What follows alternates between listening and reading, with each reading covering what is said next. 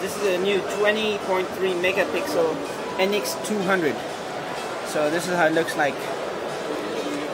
You can put a bunch of lenses on it. There's this lens. There's one like this. Or there's maybe one like that. You have all kinds of different lenses on here. And I don't know how it performs compared to a DSLR. But I guess this is a new trend of the flat kind of DSLR hybrid thing, where it's there's no reflex. I get what's called there's no mirror inside. I guess it's just doing stuff digitally now, and it's flat. And up here you have a slot, so you can add some whatever light flash thing up here. You can go and zoom in, zoom out. If you want to review your stuff, you can go in play mode. And is it touchscreen or not? Maybe not. So what do we have here on this side? We have the battery.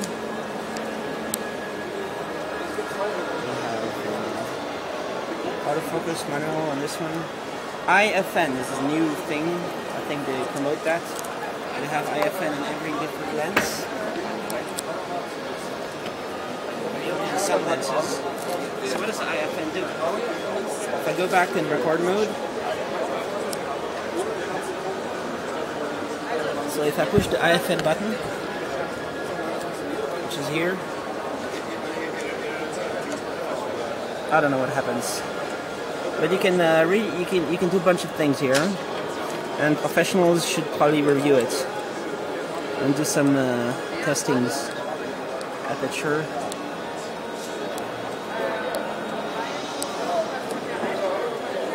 All the different modes that are going on here. What is magic? Magic frame.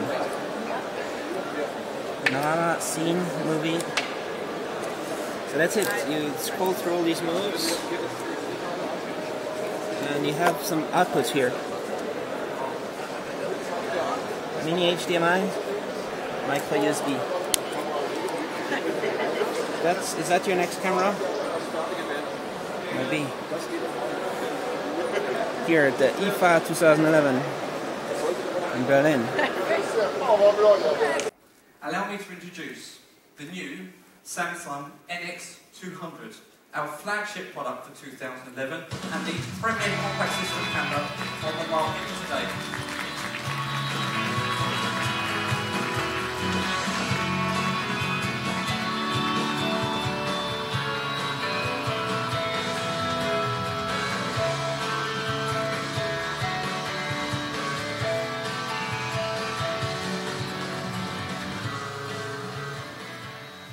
Thank you.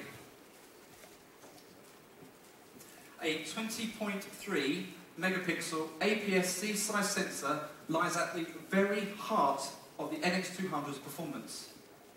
The wide camera's wide range of ISO of 100 up to 12,800 means you can capture sharp details and lifelike colour even when shooting in low light or capturing moving targets.